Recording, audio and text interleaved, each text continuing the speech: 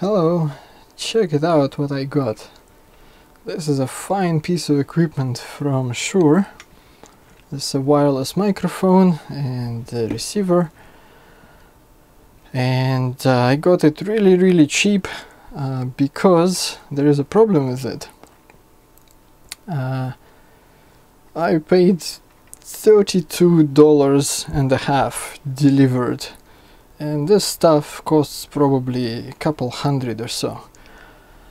Well, the capsule here on the transmitter is a lower end, but anyway, this is a very nice piece of equipment. Shure built really quality things which last long time and work reliably. But, well, sometimes stuff fails, like this one did, and it was described as microphone flashes red light and no sound. That's not what I found. I see that it just doesn't power up. However, I managed to power it up a couple of times and it worked fine. It produced a sound. Everything was just fine. Let's try. Now, okay, I clicked like dozens of times before and it powered up a couple of times. So apparently something is intermittent there, but once it powers up it works fine. Well, not sure if I can reproduce that, so probably we should start taking it apart to have a look what's happening. Alright, let's do just that.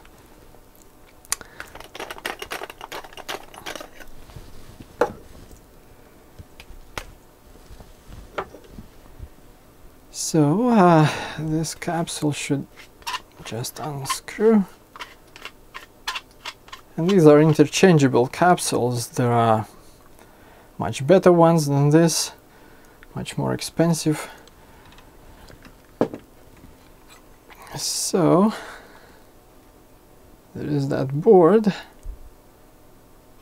and there's some kind of a screw here. Let me try to take it apart, maybe off camera.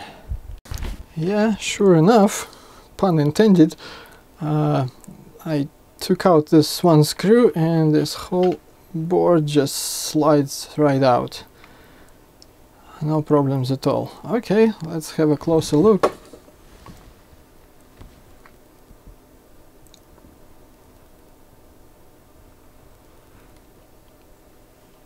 And look what I found. So here is this continuity check and this button. Well, not very convenient with just two hands, but anyway, seems like the button has failed. So I'm pressing the button, nothing happens. So there is another identical button here for changing channels, and when I probe this one, well, obviously that one works just fine, but this one doesn't.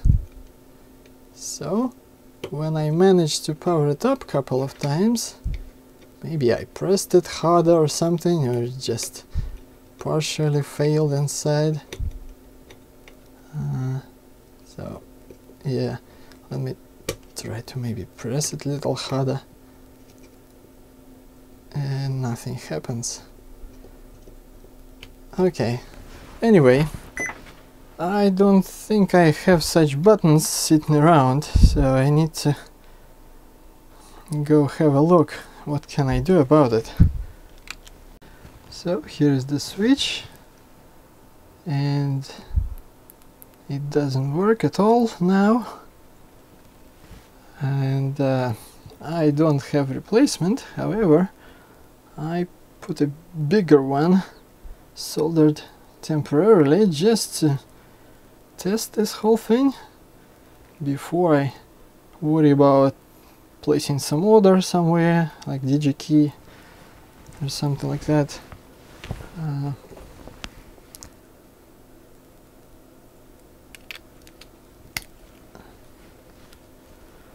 Alright, let's give it a try.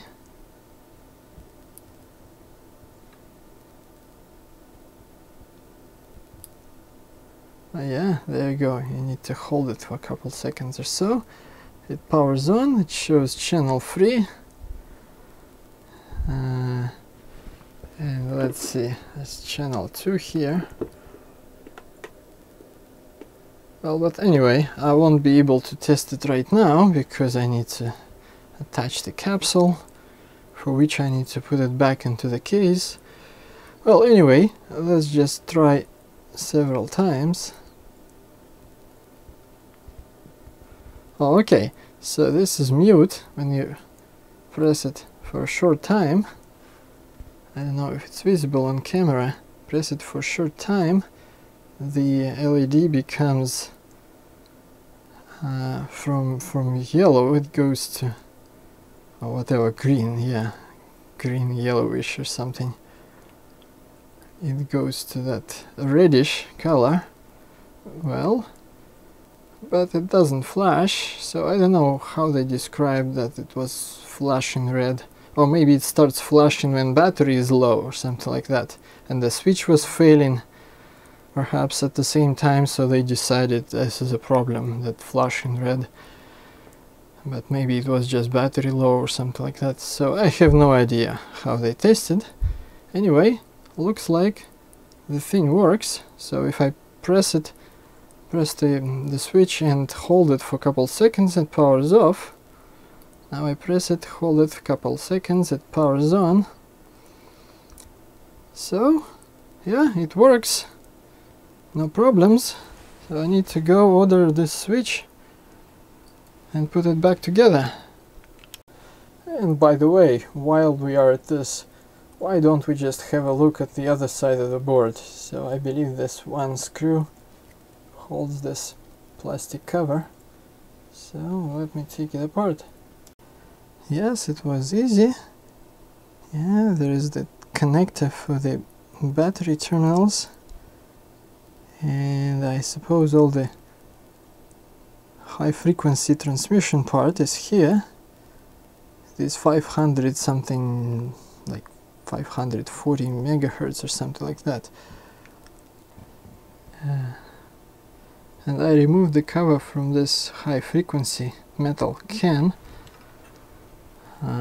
Well, because it's very easy. Why don't we have a look? And look at the high quality of the build of this board. Yeah, I've seen a few pieces of equipment by Shure, and all the time I see this kind of quality. Extra class. So I ordered such switch on DigiKey. It's only 23 cents a piece. Of course, shipping would be another $4 or $5 or so, but I happen to have a friend who periodically orders tons of things from DigiKey, so I will save a shipping cost, and it will arrive perhaps in a week or so. And in the meantime, I wanted to show an alternative solution. Suppose we don't have a part at all. So I moved this one, which is for switching channels, and put it in the power position, and we will have just fixed channel for now. Well, of course, when it arrives, I will put it in, but for now, it works. There you go, it powers up, no problems. Short click puts it into a mute mode, unmute, and